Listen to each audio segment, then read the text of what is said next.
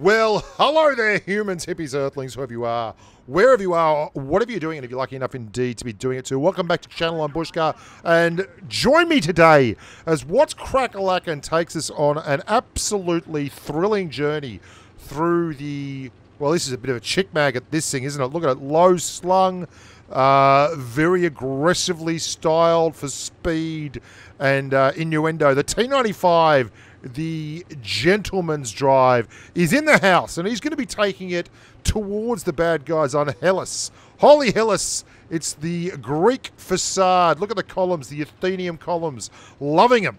A little bit of Athenian work there. Now, onto the tank. This is a tank that I used to drive an awful lot. In fact, this is probably my most driven tank in the game, vying with the T94 for supremacy and longevity. And the reason I loved it as a young pup, it was one of the first lines I went up, was it was just this fun tank that you could brawl in.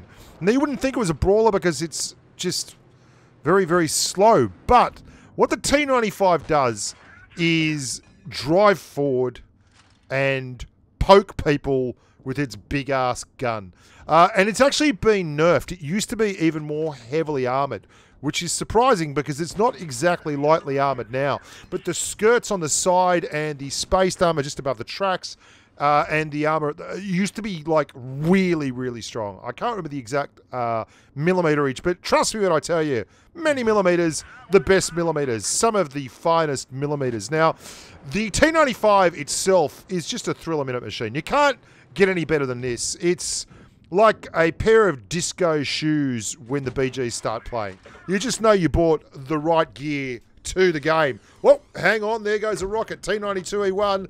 I am just absolutely dying to see if that rocket-propelled gumnut machine gets killed by the T95. If it does, pants down round the pool table for this kid. I haven't played a lot of Tier 10 lately because Wargaming basically can't balance a ruler on the end of there. You know what? Not going to talk about it. Not the ATGMs. I'm just not going to talk about it anymore. No one listens. Here we go. Now we're starting to get to the business end of proceedings. And the best part about the T95 when you're top tier is that everyone else has a lot less pen and your armor becomes absolutely Godzilla-like. And this VK100-01P is starting to feel a little bit of pressure.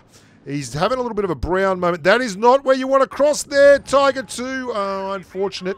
It's a lesson learned, hopefully, for you, and you're going to remember that one and possibly not drive sideways in front of the 150mm 640 Alpha American sexual Tyrannosaurus that is currently cavorting around the middle of Hellas. Look at this. The one tank up for the Green Boys, and he's seen an opportunity for some HE. Oh, 959. The Romanian judge has given him an 8.5 for that one. The degree of difficulty, not really that high, but the raw numbers, absolutely beautiful stuff. The VK100-01P is having trouble dealing with life right now. Turning around, getting up, get out of bed, all these things. It's like advanced mathematics for a German tank. He just wants to drive forward at a slight angle. Not sure what happened there. He attempted to turn left. He only turns right. He's a bit of a Zoolander, that bloke. And now we get to the tricky part of the T95. When you pushed, and suddenly you're betwixt and between a whole bunch of people. Can he hit that? Can he what? Have 1,000 damage. Have 1,000 damage. Not 100, not 500, not 700, not 900, but 1,000. 6,461 if you are counting. Oh, there's Wargaming's answer to balance. The T92E1 sitting up the back of the map, hurling objects without being spotted. Well done him. Unfortunately, not enough to overcome the glorious freedom flying machine here. Just drive forward screaming freedom in the American T95 and you'll be a whole lot happier with life. 4 down on 4 to go on the green team, 2 to go on the red team, and we've got the HE loaded again. This kid just loves it. High explosive, anybody. Unfortunately, that time he didn't get a clean pen and only 467. Still, better than the kick in the pants, and it leaves him just a smidgen shy, 42 shy of the magic 7K, and here comes the T92. Oh, please kill this T92. Please get your buttocks to the wall. Oh, hello. Did you make an error? Did you make a mistake, T92E1? I feel like this was not the droids you were looking for.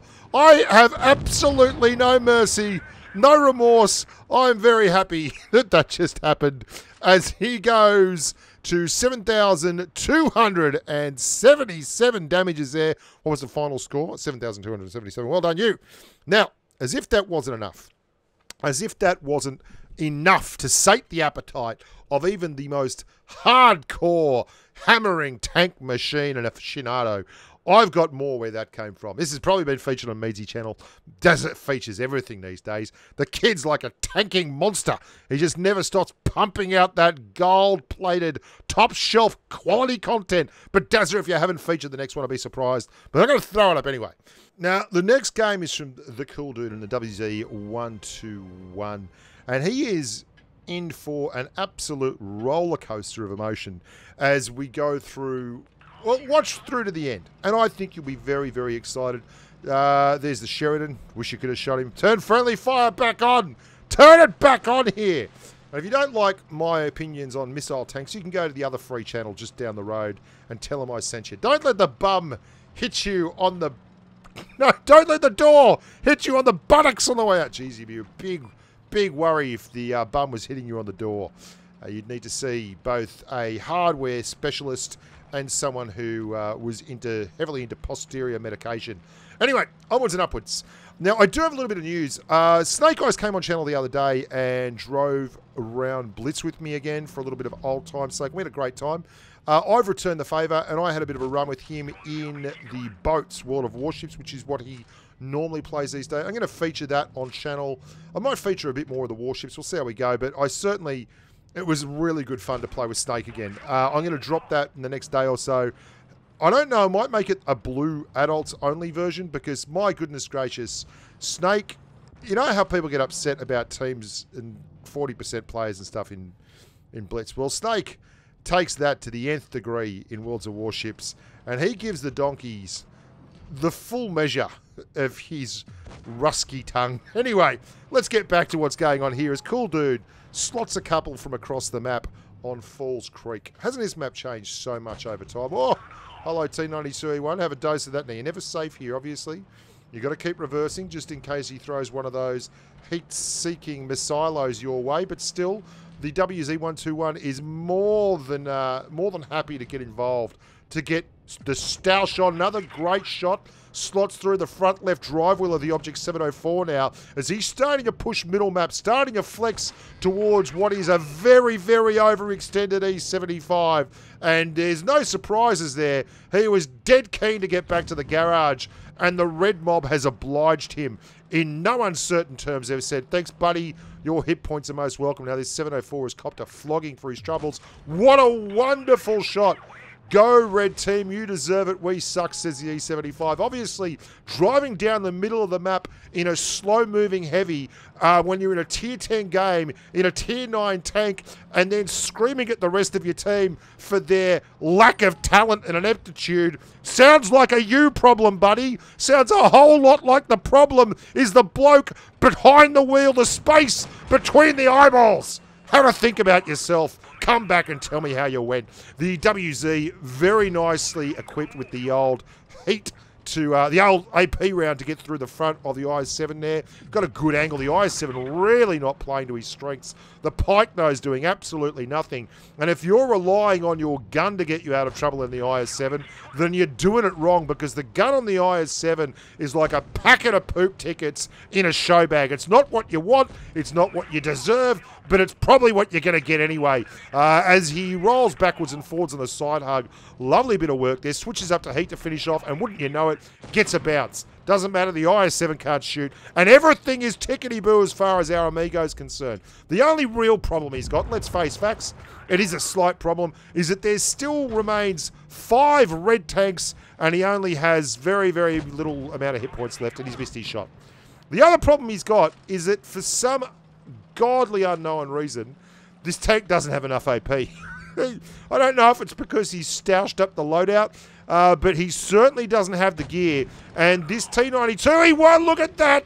Treat him like he deserves to be treated. Paint me like one of your French girls. Where's your missile now, you little tub of fantastic depressing game balance? Here comes another customer. Thanks very much. I'll have you. He's managed to isolate at the back here as he skips forward towards 5,500 damage and about 3 million damage blocked.